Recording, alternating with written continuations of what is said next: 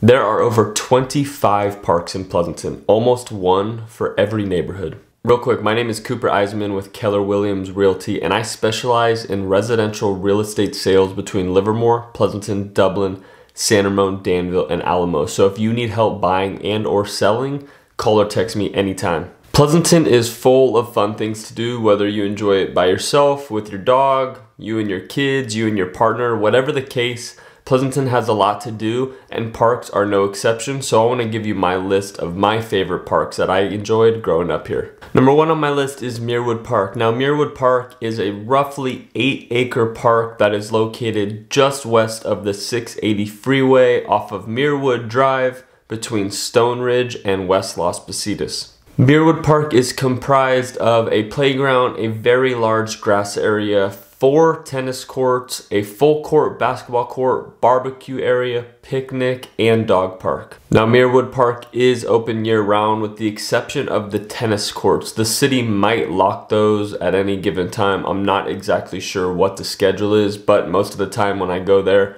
they are open and people are playing. Muirwood is also home to a large grass area that a lot of the children's sports leagues in Pleasanton utilize for their practice. So if you live in Pleasanton or if you live in the Stone Ridge Muirwood neighborhood and your kid plays in any sports leagues, it could be possible that they have practice at Muirwood Park. Now, number 2 on my list is Val Vista. Now, Val Vista is a roughly 15-acre park that is located just east of the 680 freeway, so literally just over the freeway from Muirwood Park, and it is located in the Val Vista home neighborhood just behind Donlin Elementary School. Val Vista is a newer park that has been fully remodeled within the past 10 to 15 years, and it is comprised of a large playground, a water feature mini park near the playground, a large grass area, turf soccer fields for soccer games and practice, a skate park at the end of it, and an inline skating rink. Now, there are 2 ways to access this park. One entrance is off of Stone Ridge Drive, and the other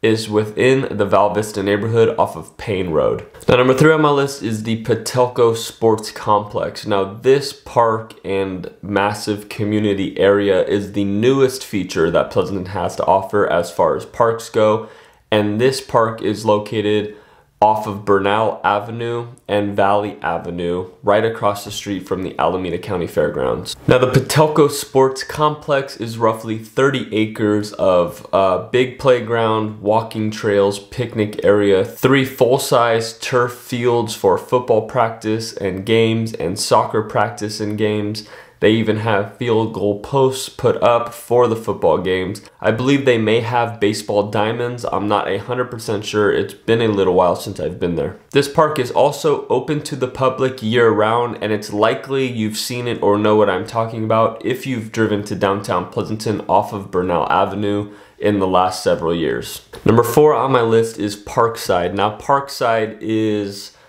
like the epicenter of parks in Pleasanton.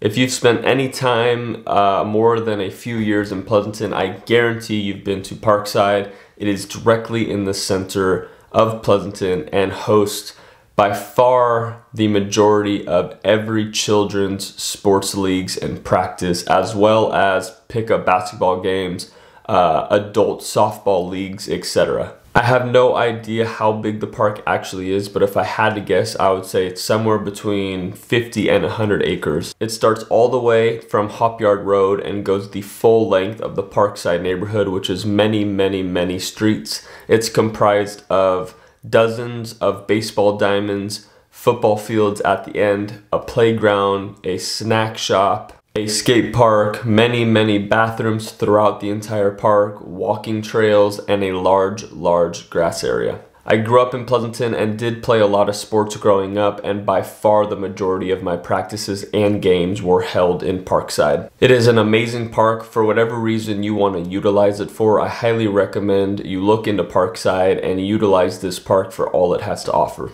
Now, number 5 and last on my list is the tennis park. Now, the tennis park has gotten its name from its large outdoor tennis facility that it has there, which hosts private lessons, games, and leagues. Although the park is much more than just tennis courts, it also has a very large playground, a sand volleyball court, 2 full court basketball courts, and it's located just off of Hopyard Road and Valley Avenue. So if you live nearby, I suggest you check it out. Oh, and one more thing about the tennis park. If you love to play basketball and love to play pickup basketball, then I highly suggest you go to the tennis park because it is an awesome way to get free basketball in without any membership, as they do play pickup basketball games the most often there than I've seen at any other park. There are over 25 parks in Pleasanton. That is almost one for every neighborhood. And they're all nice and they're all well taken care of. So whatever community or neighborhood you are looking to move into, focus on the house itself and if you really love the area in which it lies. The parks and the other amenities that come along with it will most likely be up to par and be great. So focus on the house itself, the layout, the size, the bedroom count, etc.